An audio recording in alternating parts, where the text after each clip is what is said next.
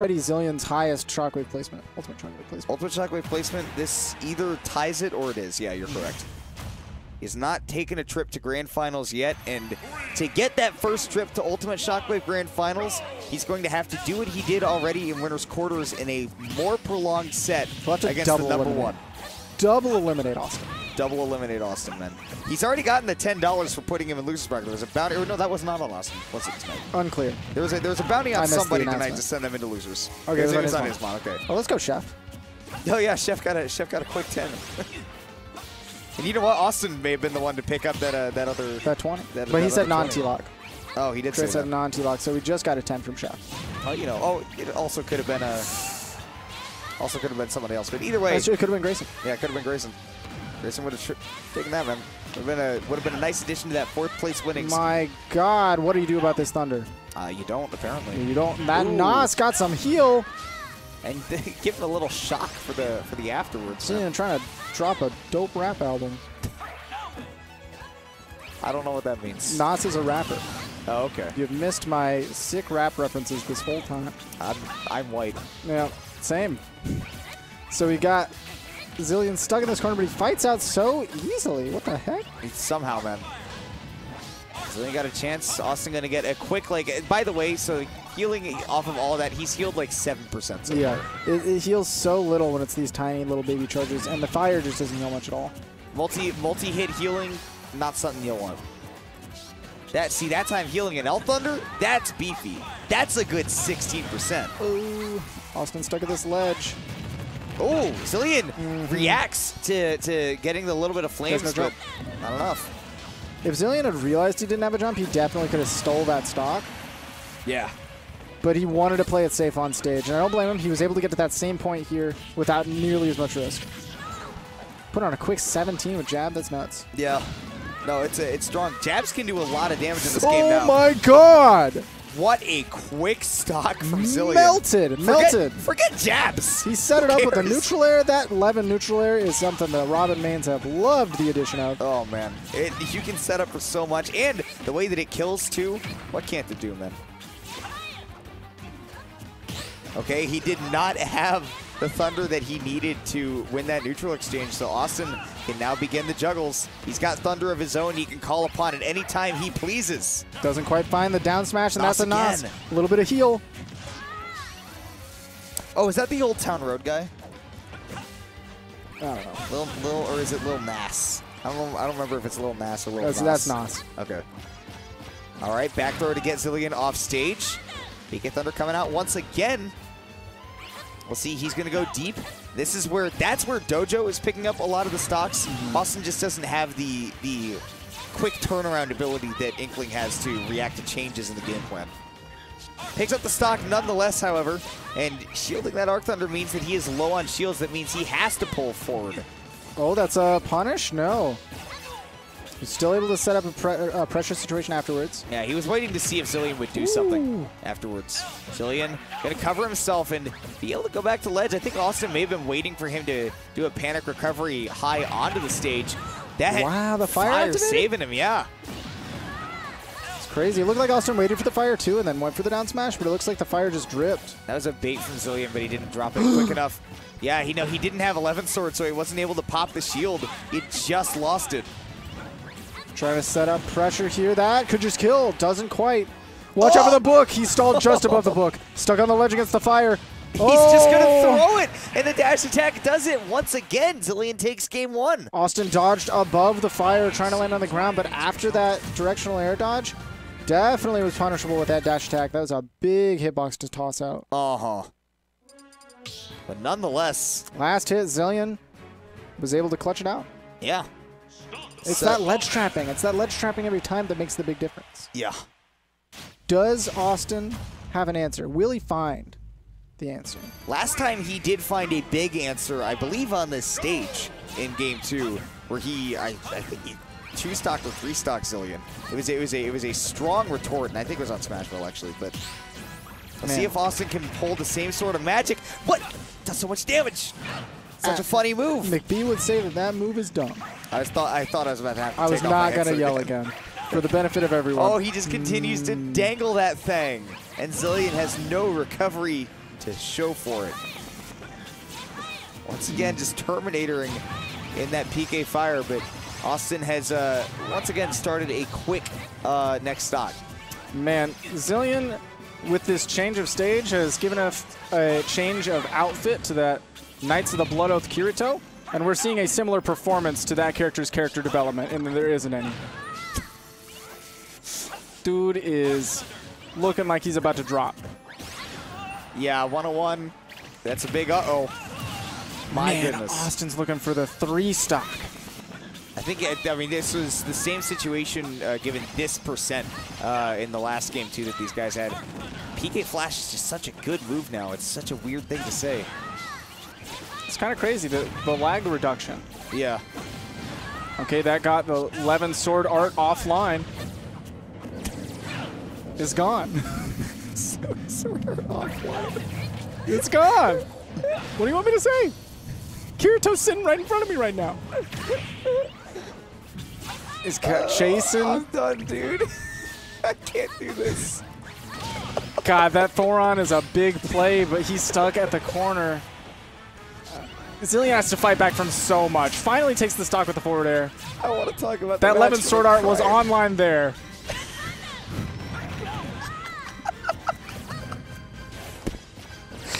But man, sitting at a 97%. Oh, I'm sorry, man. You're getting a taste of his own medicine with that drip. Ooh, that Yo-Yo, you're not able to hold it out for as long as he used to be, so Xillion gets a second lease on life. Back air, not Levin. And he's not loving it. That back throw, no, just going to be a forward throw. He knows back throw won't do it. Robin is a midway. 127, though. Xillion can't get grabbed again, and if he does, it has to be over on this other side of the stage. But that means that Awestin is open to throw out many aerials at him. I just want to say that we don't normally see Awestin go for traditional counter picks, but I love this counter pick. It has totally swayed and changed the game for him.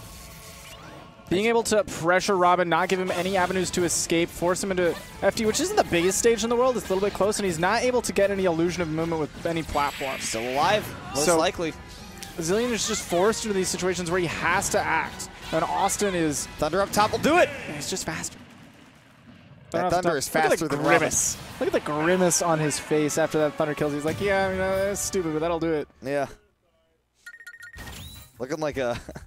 Looking like the grimace of a McDonald's character, man. Looking purple right now. Looking purple. But is he going to be looking purple like Grimace, or is he about to be looking purple like Thanos, who's going to snap in this next game? Well, I think he's going to look purple regardless, based on the 2 options that you've given me. Yeah. But which character are we going to see? That's the question we always got to ask, man. Right now, I just know that we're going to be seeing the same characters from either of these 2 guys.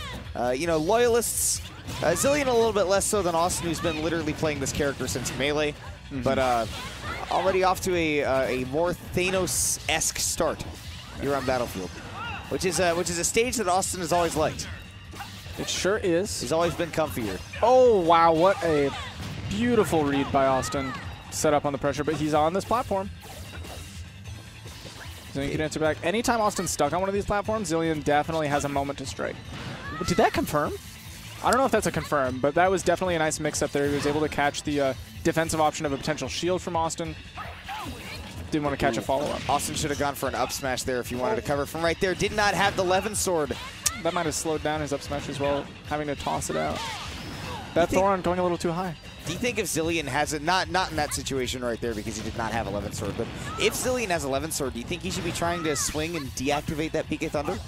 It's possible. I mean, that's definitely one of the answers. Oh my god, he called him out so hard. What a spot dodge punish. And the thing is, if Awestin held shield, that down smash would have shredded his shield away anyway. I don't know if it would have broken, but it would have done a lot of shield damage. Done a lot, yeah.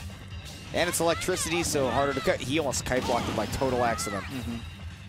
All right, Xillion going deep, has the 11 sword. Awestin, can he finish it out? He has the jump, he air dodges through. Oh, what he tries to get aggressive. But Xillion's recoveries are phenomenal. Still falls into that up air. Awestin evening it up before it gets too far away from him, is sitting at 66. He had to choose something then.